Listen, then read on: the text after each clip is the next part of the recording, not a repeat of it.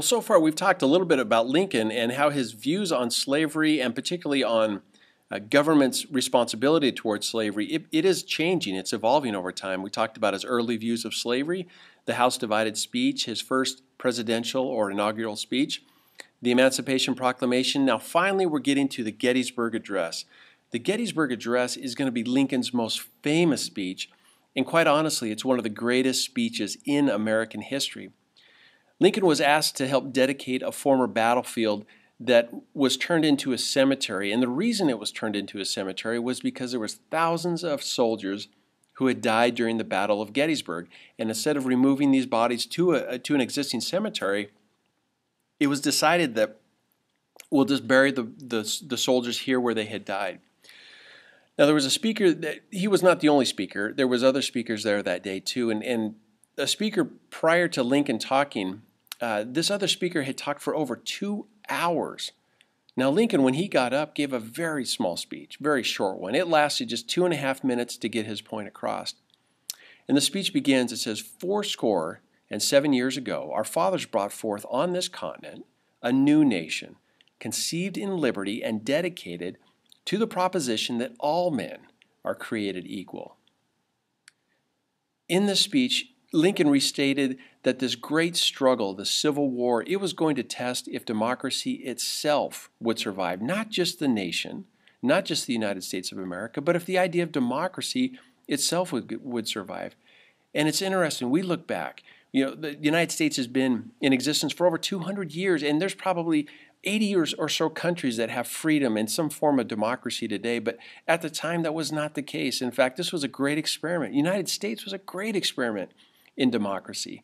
And Lincoln was stating, listen, this may be the end of it. If we don't bring the country back together again, if we don't win this war, the North, and bring the South back with us, democracy itself may not continue to exist. I'll just show you the video of the Gettysburg Address. The President of the United States!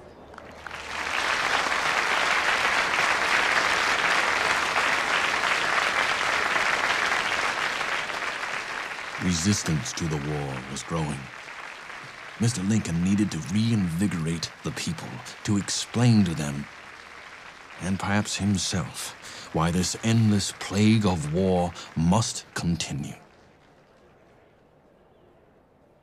77 years ago, our fathers brought forth upon this continent a new nation, conceived in liberty and dedicated to the proposition that all men are created equal. Now, we are engaged in a great civil war, testing whether that nation or any nation so conceived and so dedicated can long endure. We are met on a great battlefield of that war. We have come to dedicate a portion of that field as a final resting place for those who here gave their lives that that nation might live. It is altogether fitting and proper that we should do this. But in a larger sense, we cannot dedicate, we cannot consecrate, we cannot hallow this ground. The brave men, living and dead, who struggled here have consecrated it far above our poor power to add or detract. The world will little note nor long remember what we say here, but it can never forget what they did here. It is for us, the living rather, to be dedicated here to the unfinished work which they who fought here have thus far so nobly advanced.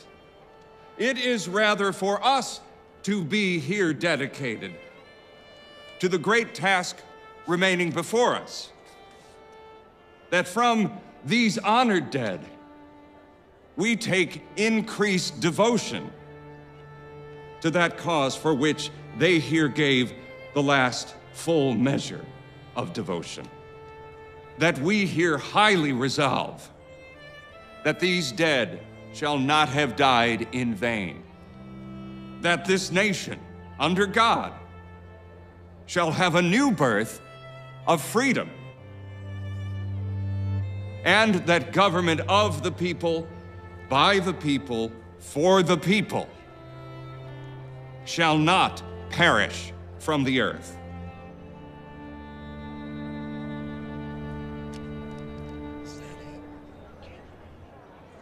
It's far too short.